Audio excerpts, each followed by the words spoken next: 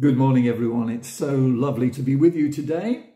My name is Paul Weaver, and it's my joy to be able to share with you the devotion today that's around our current theme of community. A community has been defined as a group of people living in the same place or having the same interest. A good community embraces qualities like sharing and values, commitment, and many, many other things. Recently, we have been shocked by the death of Olivia, a young 9-year-old girl who was shot and killed in her own home. And the community around were numbed and questioned so many things about their existence and what was going on in their community. We could ask the wider question, how can such a thing happen in a so-called civilized society? Well, the Bible has a lot to say on community. In fact, creation stems from the community of God, the Father, Son, and Holy Spirit. The first human that was made was a man, and he was alone and was incapable, therefore, of experiencing community at a mankind level. Loneliness is the absence of community. God's solution was simply a woman, miraculously created out of the man, and God chose a woman to partner Adam because community cannot be sustained without reproduction, and reproduction requires a man and a woman. The first community in Eden was a great place to live in. I'm sure you would have loved it. Every evening God would come down to share with the new community of man and wife. And this first community of human beings had really everything going for them. The environment was perfect, a relationship with the perfect God, and a pure, holy, innocent relationship and union between Adam and Eve. Community at its best is one of the most powerful forces in the world. It enables people to do together what they can't or find difficult to do on their own. And so the Bible talks about the power of unity, the power of community.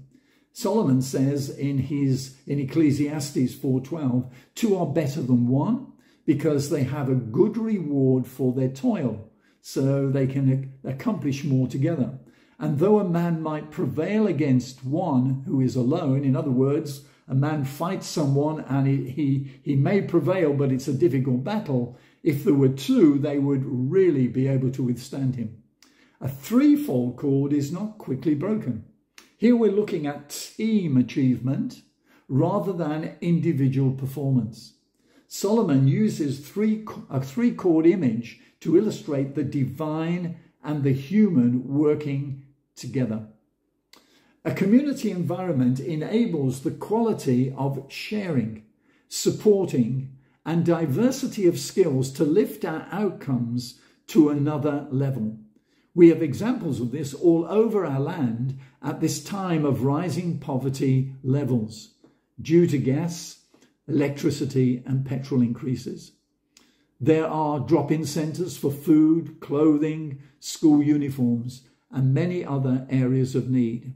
Many of those people who start these drop-in centres have themselves experienced hard times, and they bring together a group of people who have a shared experience of life, and they come together to seek to help others to weather the storms of life. The enemy, of course, of community is self-indulgence at the expense of other people.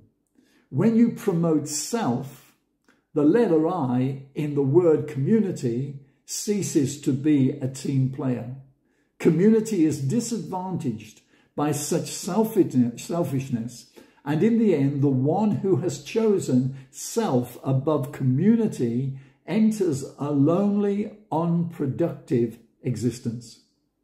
Because mankind was designed to work in community and as a community and not in isolation, it was given by God a set of values to live by. The biblical story is all about the challenge of living by God's standards for the well-being of mankind. Unfortunately, due to selfishness, that historic journey has had a checkered history of ups and downs.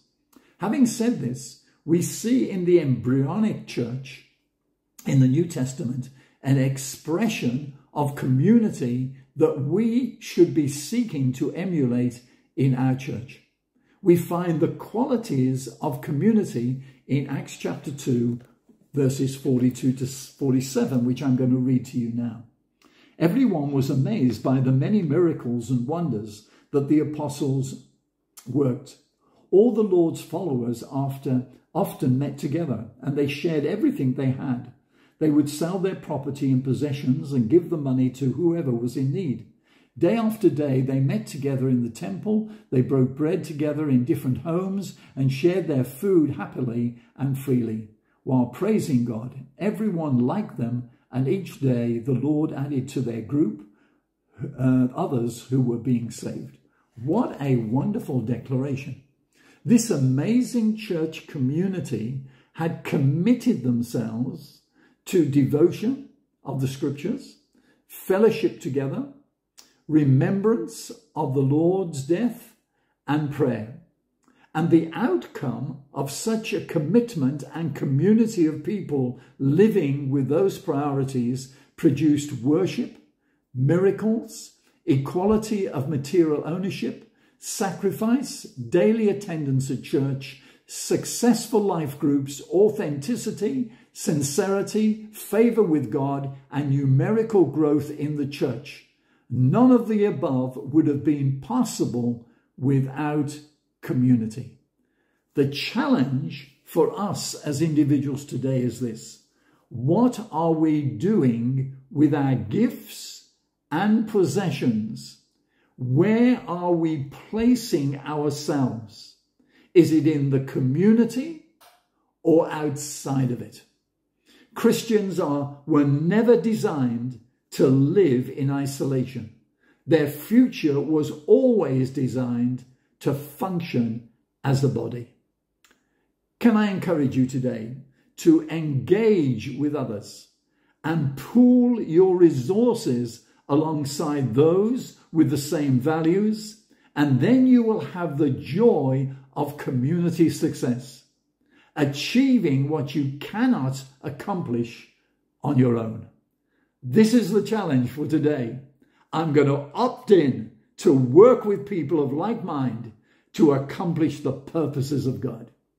So let's pray and ask God to help us to do that in a simple prayer.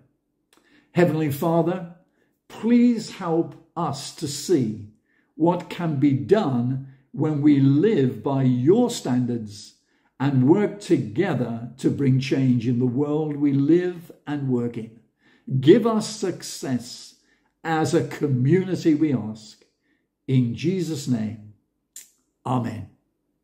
Have a good day, everybody. God bless you.